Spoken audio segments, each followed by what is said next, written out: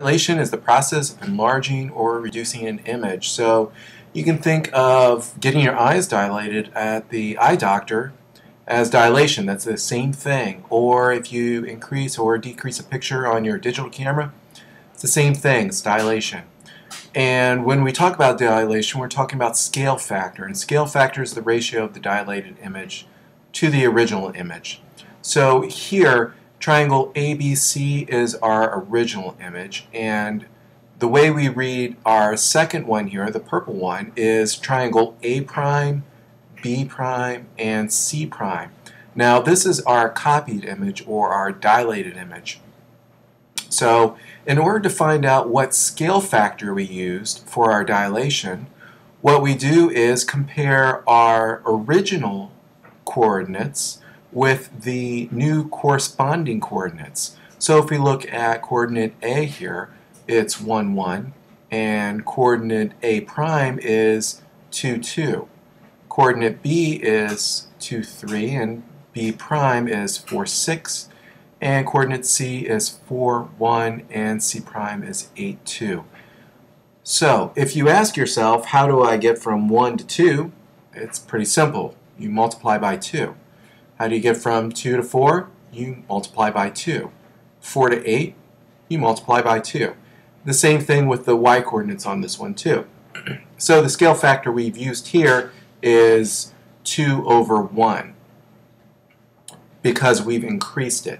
If we've reduced the size, then the scale factor will be a fraction that is less than the value of 1. But because we've increased it, it's going to be a fraction greater than the value of 1. Let's take a look at this example. Find the coordinates of A, so this was on our coordinate plane, 412 for a dilation with a scale factor of 2.5.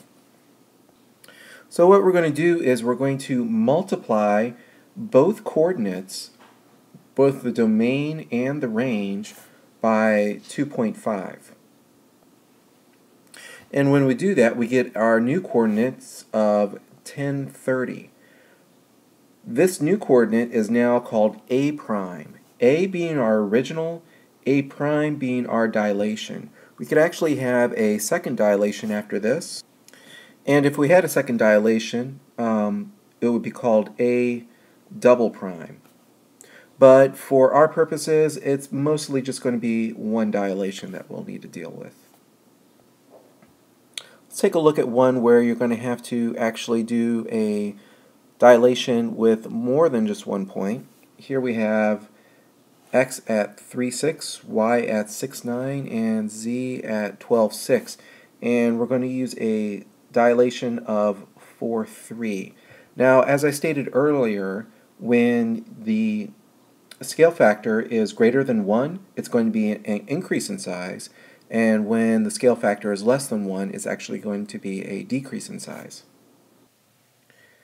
That being said, since this is a scale factor greater than 1, each of these numbers for the new coordinates will be a larger number, so let's take a look at how that will be done.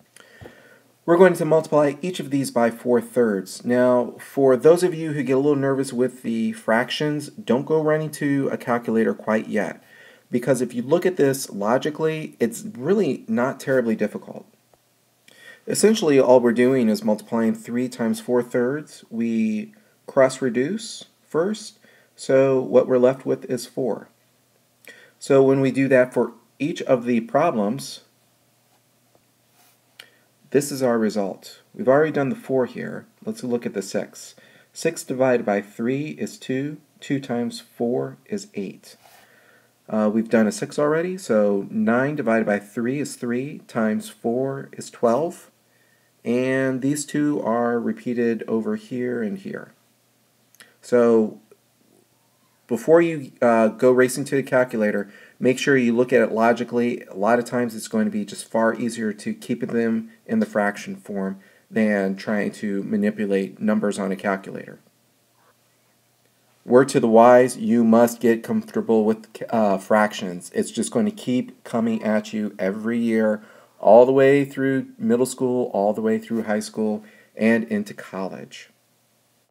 All right, so that problem they actually wanted us to graph. So here is our original shape with the coordinates, and here is our new dilation. Notice x, x prime, y, y prime, z, and z prime. So this new shape is a 4/3 dilation of the original shape.